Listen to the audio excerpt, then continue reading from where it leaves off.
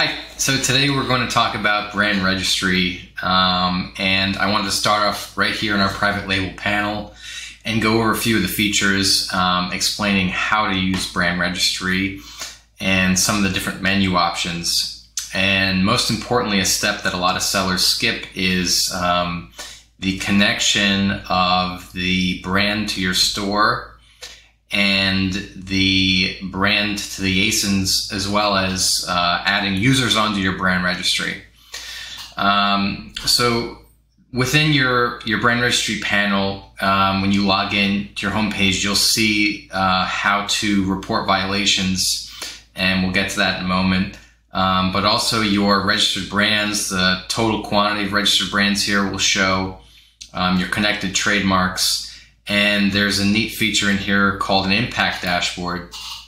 Now, if you are a relatively new seller and, over the last couple of years, and you have properly synced your brand node to your store and your brand to your ASINs, likely a lot of the protections from brand registry will be automatic and passive. So you can see here in this particular private label, there's been action on 973 accounts.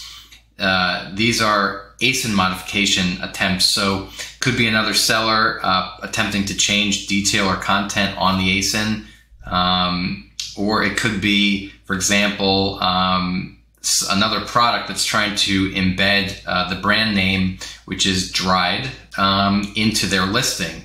So the system's going to protect and prevent automatically, assuming you've got all the syncs. So let's go over that first.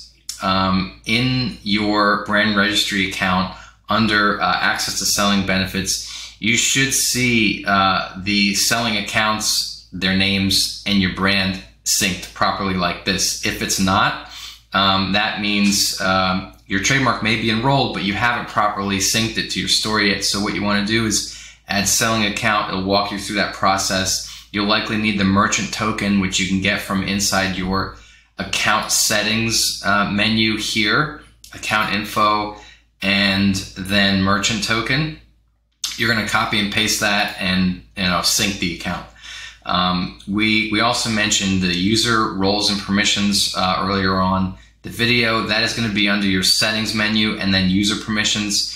You have to make sure that you're assigning proper permissions to various people within your organization that may have the abilities to perform action on your behalf. You can be admin, rights owner, or registered agent. So if you have a third party managing your brand, you're going to want to provide them with registered agent status. In some cases, also admin, so they could add users. Be very careful with whom you provide rights ownership roles to, because they truly have, unlimited rights to the brand, similar as yourself if you're the brand owner. One action we may want to perform regularly is just do a search on our brand on Amazon and kind of see what comes up. I like to also do a Control F and just make sure that there are not other, for example, brands that may be using the name in the title. We can see here the only searches are finding actual dried products that have occupied that brand name. If you see your brand, for example, in a competing item, you need to file a complaint. So you're going to grab the ASIN from the competitor. You're going to go back into the brand registry panel and report a violation. You can also get this link from your homepage in your brand registry. Paste the ASIN here. It will pop up with a little icon of that product, a thumbnail, and then you'll go through the process of telling Amazon, like, hey, we're the rights owner, the trademark owner, and this particular ASIN is using our brand name in their images, in their title, their bullets, price description, what have you. So that's how you'll file a complaint. You'll get an email typically within 24 to 48 hours, and Amazon will sideline that ASIN, alert the other seller to the actual issue, and remove it until that other seller or brand owner removes your brand name from their listing. So that's how we use brand registry. There's also some cool features in here. Another program is transparency. You can read about this in your spare time, but it essentially serializes each piece that you produce, and that would be production sort of agnostic of who you sell the product to, right? And it needs to be holistic because Amazon needs to track and serialize every piece so that, for example, it's not inventory that's on the Walmart shelf, right? Goes to clearance aisle, someone buys it as brand new unopened, but then goes to resell it on Amazon as new. Amazon considers that inventory used. So it will block those kind of products and resellers from even adding listings. It will also help enforce what's known as gating. So you can gate or disallow certain sellers of your brand. So the transparency program is actually quite cool, but it does have a few steps to get set up.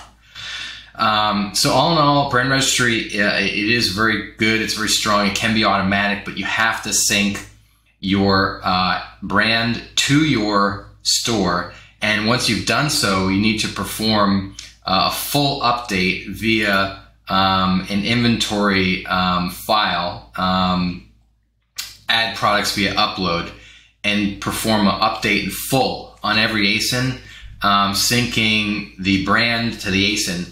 And then this is going to give you those automatic protections that we talked about earlier in the video.